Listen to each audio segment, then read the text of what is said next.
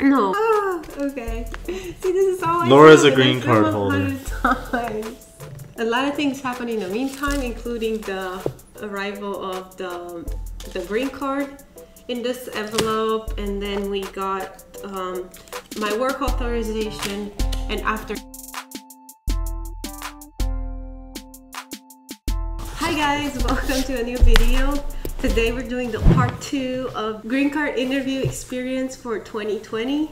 It was the application for my green card through marriage to a US citizen. So we're gonna go through all the questions that the officer asked us and everything from the beginning to the end of the interview, because a lot of you asked for specific questions and all the list, and we have it written down. So we walked in. After we cut the video, we ended up there. We walked into the building. We were kind of late, so we didn't have time to film everything. But we got into the door there, and we saw this huge line. There were so many people, and we were worried because we ended up getting there 10 minutes before. So there was this person who was guiding the line, and he said we can go to another door, and there were no people there, so we got lucky. We got in a minute after that. Yeah, he said, "What time's your appointment?" We said, "What was it, 12:30 or something?" 12:30. But yeah, we were there at like 12:20. So he's like, "Yeah, pass the line, go through security," and then we went upstairs and checked in. We were afraid we were going to be too late. It was all fine, and then we waited 45 minutes to an hour, I'd say. Yes. After that, we heard the name, our last name being called, and so we followed this pretty young lady officer into a maze to get to her office. And then once we got there, she closed the door and asked for our names and for IDs. So I presented my Florida ID because that's where I had my program for school, because I entered with F1 visa, and I got to do my ID there. I was trying to get a driver's license here in California. I was not able to, and I had to explain a little bit the situation, and she was fine with that. And then, what documents did you present for your ID identification? I think I just did my passport, and then later she asked for my birth certificate. And I had my social security card, which wasn't necessary, but I had it just in case, which I would say bring it. And so after that, she started to ask questions about me, how I first entered into the country, how come I was there. And I said I entered through F1 visa. She wanted to see the page, the visa page sticker on my passport. I showed her that. And she also asked for the DS 2019, it's called. That document shows what school you attended and all the details of your program. And I showed her that. And she also wanted the proof that I attended the university, and ended up asking for my transcript. I did not have it. I was really not prepared for that. No, I forgot. But Matt said, "Oh, you have something else." So I took the ID and I showed that to her, the ID, the student ID basically, and she was fine with that. And she proceeded asking questions about my previous visas, entries in the country, and I had 2 previous entries and 3 previous visas. So I explained, I showed visas, and remember to bring your old passport, because my first 2 visas were in my old passport. So I showed that to her, and I also brought the DS 2019s for every one of them, and that was good. She liked that. There were no additional questions for supporting documents for that.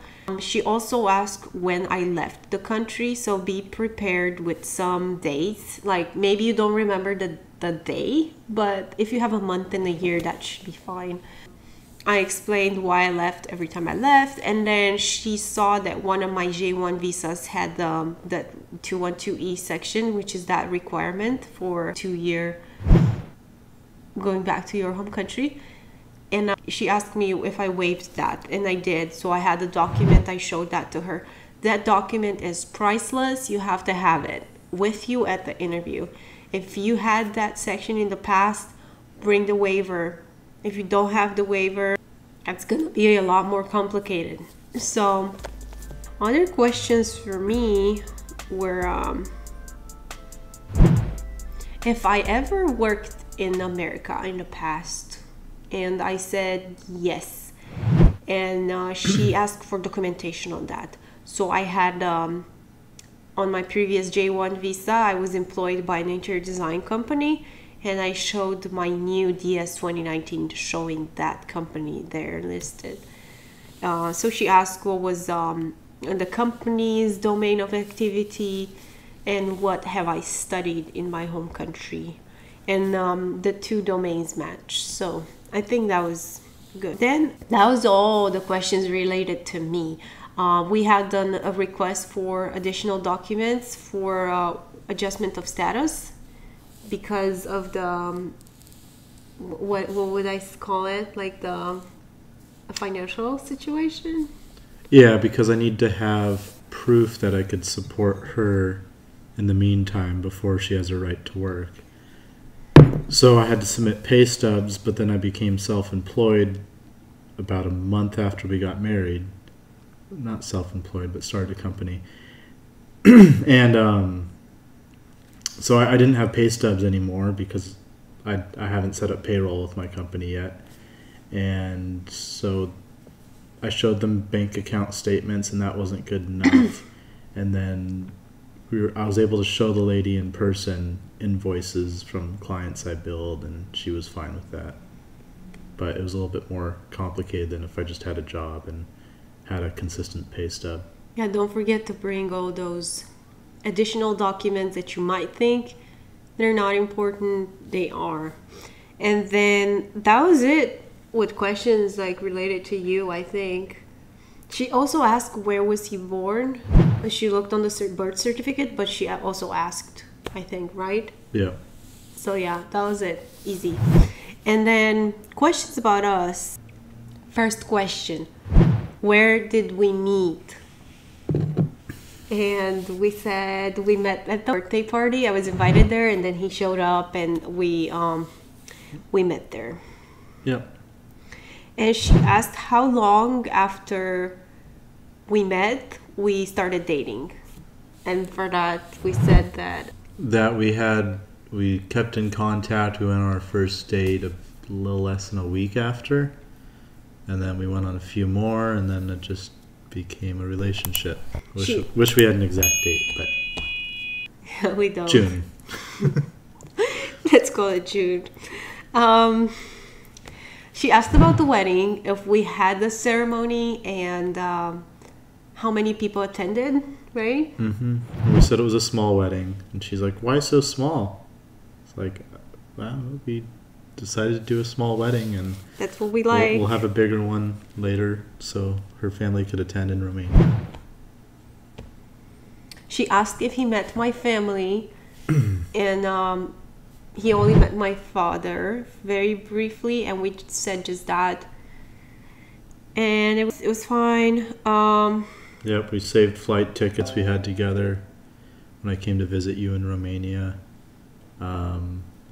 Our road trip we did before you left the U.S. I think we had the hotel from there. We had lots of supporting documents of all the things we've done together, which is a lot. And we had a lot of photos. Most people just do that binder with in separate, like a photo album. We did not do that. We just had printed photos individually. Was it 4 by 6 inches, something like that? Yeah, 4 by 6 photos. And then you wrote on the back about the date, like I think just the month and the year, and then who we were with. And she liked that. She kept all the photos, so we'll have to reprint. Yeah. It was a lot of information on those. It's pretty clear what happened and how we spent time together and how close we are.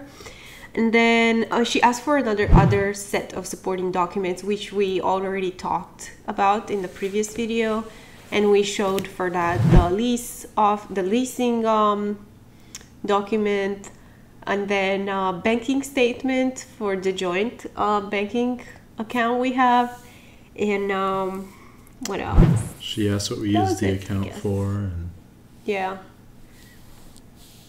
we should have brought the cell phone bill that had both of our names on it. And we had the power bill as well. That was one. So that was it with the questions. They didn't separate us. All the interview took place together. We were on one side of the desk and she was on the other side. While she was asking us questions, she was typing stuff on her computer, checking, and she also had a printed file. Everything we sent out, all the applications were in a huge file printed there, and I think they were the actual papers we mailed. They were all together.